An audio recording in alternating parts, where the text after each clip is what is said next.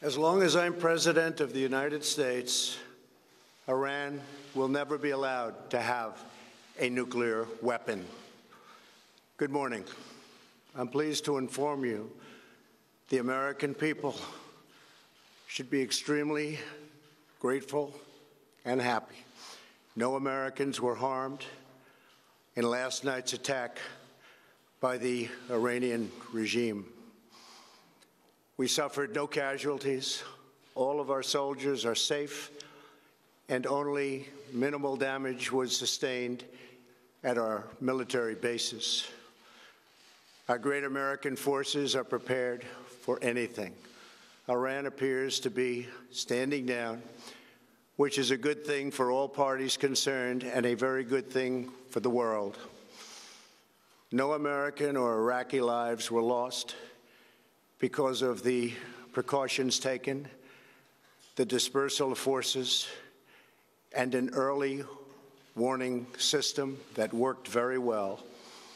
I salute the incredible skill and courage of America's men and women in uniform.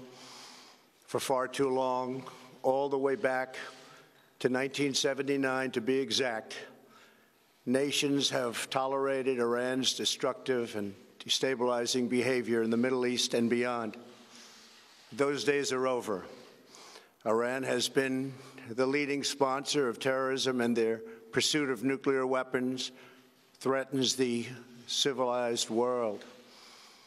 We will never let that happen. Last week, we took decisive action to stop a ruthless terrorist from threatening American lives. At my direction, the United States military eliminated the world's top terrorist, Qasem Soleimani. As the head of the Quds Force, Soleimani was personally responsible for some of the absolutely worst atrocities. He trained terrorist armies, including Hezbollah, launching terrorist strikes against civilian targets. He fueled bloody civil wars all across the region. He viciously wounded and murdered thousands of U.S. troops, including the planting of roadside bombs that maim and dismember their victims. Soleimani directed the recent attacks on U.S. personnel in Iraq that badly wounded 4 service members and killed 1 American, and he orchestrated the violent assault on the U.S. Embassy in Baghdad. In recent days, he was planning new attacks on American targets, but we stopped him. Soleimani's hands were drenched in both American and Iranian blood. He should have been terminated long ago. By removing Soleimani, we have sent a powerful message to terrorists. If you value your own life, you will not threaten the lives of our people. As we continue to evaluate options in response to Iranian aggression, the United States will immediately impose additional punishing economic sanctions on the Iranian regime. These powerful sanctions will remain until Iran changes its behavior. In recent months alone, Iran has seized ships in international waters, fired an unprovoked strike on Saudi Arabia, and shot down 2 U.S. drones. Iran's hostilities substantially increased after the foolish Iran nuclear deal was signed in 2013, and they were given $150 billion, not to mention $1.8 billion in cash. Instead of saying thank you to the United States, they chanted death to America. In fact, they chanted death to America the day the agreement was signed. Then Iran went on a terror spree, funded by the money from the deal, and created hell in Yemen, Syria, Lebanon, Afghanistan, and Iraq. The missiles fired last night at us and our allies were paid for with the funds made available by the last administration. The regime also greatly tightened the reins on their own country, even recently killing 1,500 people at the many protests that are taking place all throughout Iran. The very defective JCPOA expires shortly anyway and gives Iran a clear and quick path to nuclear breakout.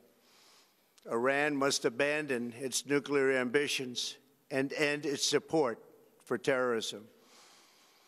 The time has come for the United Kingdom, Germany, France, Russia, and China to recognize this reality.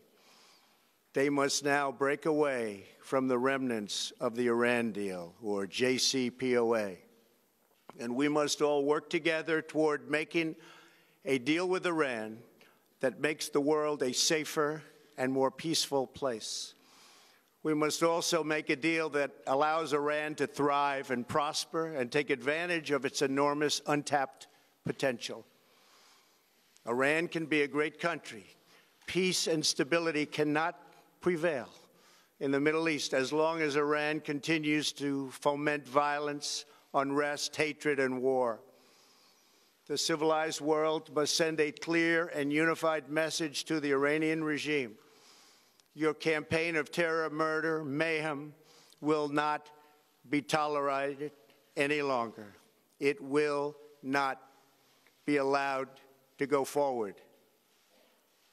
Today, I am going to ask NATO to become much more involved in the Middle East process.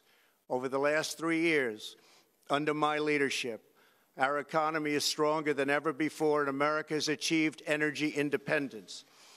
These historic accomplishments change our strategic priorities. These are accomplishments that nobody thought were possible. And options in the Middle East became available. We are now the #1 producer of oil and natural gas anywhere in the world. We are independent, and we do not need Middle East oil. The American military has been completely rebuilt under my administration at a cost of $2.5 trillion. U.S. armed forces are stronger than ever before. Our missiles are big, powerful, accurate, lethal, and fast. Under construction are many hypersonic missiles. The fact that we have this great military and equipment, however, does not mean we have to use it. We do not want to use it.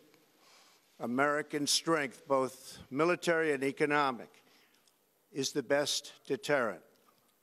3 months ago, after destroying 100% of ISIS and its territorial caliphate, we killed the savage leader of ISIS, al-Baghdadi, who was responsible for so much death, including the mass beheadings of Christians, Muslims, and all who stood in his way. He was a monster. Al-Baghdadi was trying again to rebuild the ISIS caliphate and failed. Tens of thousands of ISIS fighters have been killed or captured during my administration. ISIS is a natural enemy of Iran. The destruction of ISIS is good for Iran.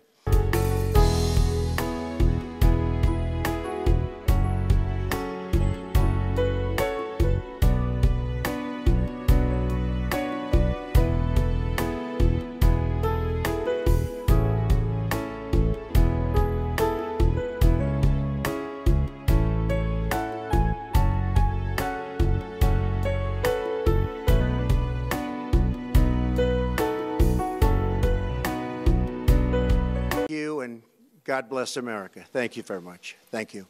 Thank you. Thank you, sir. Mr. President, have it all be well. Those were the remarks by President Trump, going about 9 minutes right there, talking about what happened last night, but also for the future, and also the future of Iran and U.S. relations. Let's show you just moments ago, in case you